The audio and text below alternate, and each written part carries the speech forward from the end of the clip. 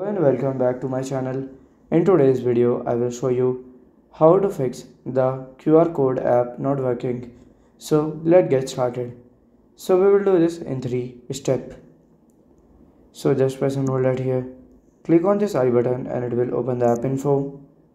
So from here, you have to go to the storage option. Click on this clear data and then delete.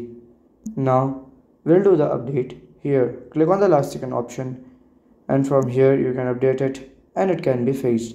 If not, then we will do the reinstallation process.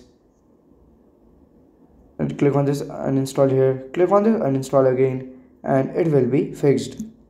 So this is how to fix the QR code app not working.